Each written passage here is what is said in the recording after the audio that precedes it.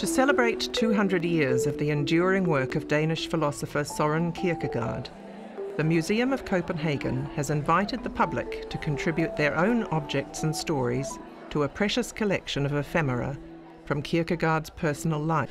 We are trying to think of these very everyday objects that we have from Søren Kierkegaard, from the keys to his home, to his mother's wedding ring, to his father's rings. We take them, we interpret them as objects of love, as objects that carry that whole reference to the relationships that he had with the world around him. The exhibition has 9 object cases arranged in a circle.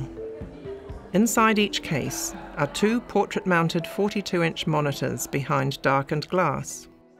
The inner circle case objects are from Kierkegaard's life and illustrate one of his themes about the nature of love, with extracts from his writings scrolling up the screen.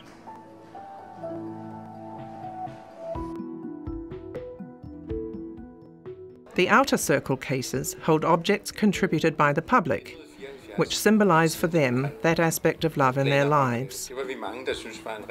In the exhibition, we supplement these original Søren Kierkegaard objects with objects that people bring us today from their everyday lives, from what I sometimes think of as the sort of emotional museums that most of us have in our own homes, in drawers, on shelves, in the garage, in the basement.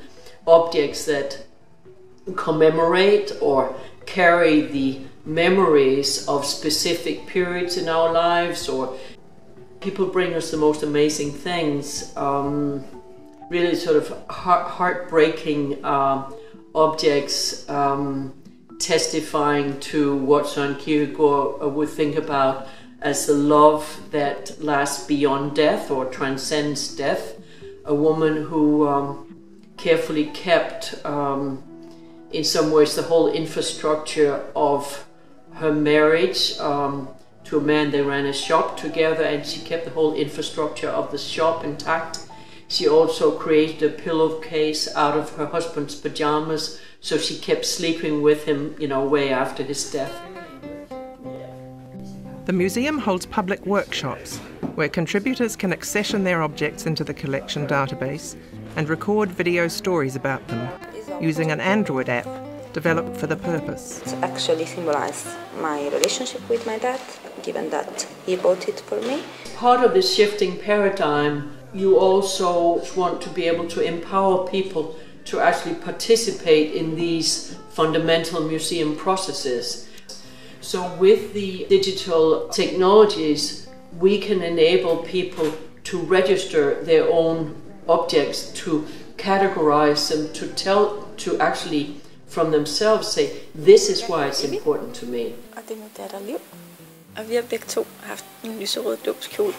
Their objects are then mounted into the exhibition's cases. Tablets mounted in nearby stands carry another custom-built app that enables visitors to select an object to explore, triggering media replays on the screens inside the cases. Når jeg kigger på den kjole, så bliver jeg så glad og taknemmelig for livet.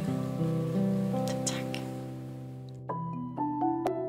This is actually a process that we are giving back to people rather than reserving it for the museum's categorization.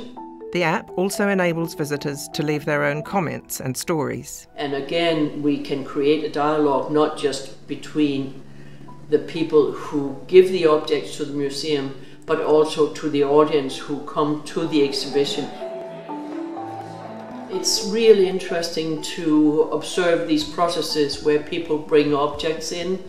Some people choose to register everything in writing. And then you'll see particularly the younger people who obviously do videos as their easy way of recording the history. And this technology, of course, allows both of these modes with the same ease, and they also, both of them work quite well in the exhibition. Affordable technology is a feature of the exhibition, with the amazing $50 Raspberry Pi computers powering the 18 exhibition case video display screens. The cost-effective Android tablets are housed in stands designed to allow them to be easily removed for object registration sessions and educational program use. All interactive devices are connected by internet to the exhibition database on a remote server, which also houses the exhibition content management system, accessible on the curator's desktop. I think it has worked. I think there's a gap between the official love ideal and the way that people live their everyday lives, and that's an interesting gap. What fills this gap? Is it love between parents and their children? Is it love of siblings? Is it friendship? Is it colleagues that you work with? Where is the emotional meaning in people's everyday lives in the 21st century in the urban environment? And that's really some of the questions that we're exploring here.